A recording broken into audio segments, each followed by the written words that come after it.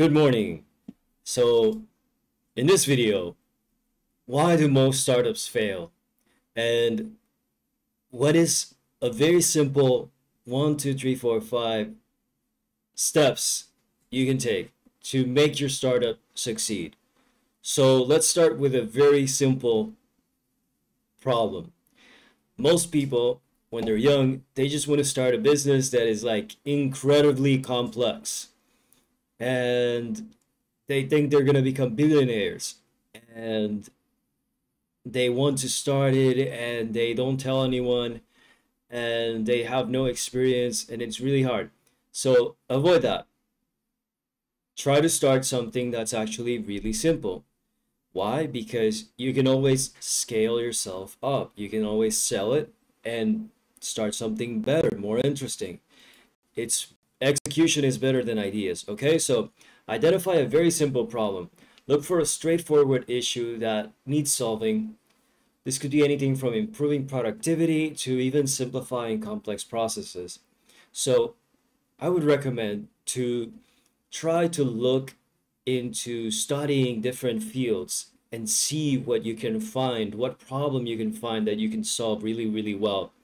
And try to do it in a way that the people that you're solving the problem for are very easy to find.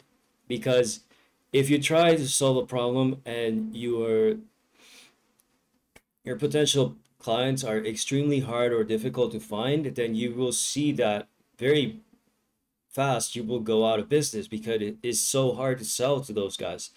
So leverage AI solutions. So determine if AI can efficiently address a problem. AI can automate processes, analyze data, and even offer insights that traditional methods might miss. So you got to see how good can you solve the problem with AI. Reuse existing code. So if there's projects out there that are already doing what you want and they're open source and you can use that code, by all means, use it. Why would you not, why would you reinvent the wheel and waste time? So utilize no-code AI tools. This was like super painful to learn because when I was in the university, they teach us that no, you have to code stuff to be able to be successful. That's not true anymore. You can actually go with no code and you could put your product in front of people way faster than other people. So that's something to look into and to really focus on. So on my story, I started this startup. It is an AI client service. I'm still trying to find customers. This is month number 2. I'm working and finding clients. It is super hard. I'm making videos to make this sell. It basically does AI customer service.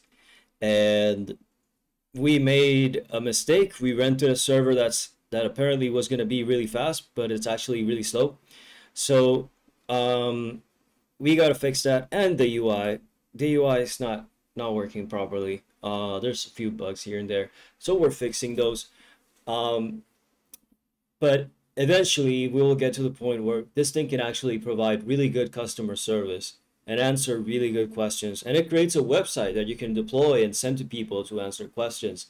Let me know, you guys, if you think that's useful or helpful in any way. If you need to have a website that can answer questions to your customers, then let me know. That's my update.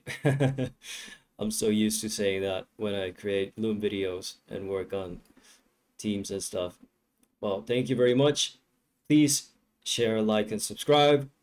Have a wonderful day.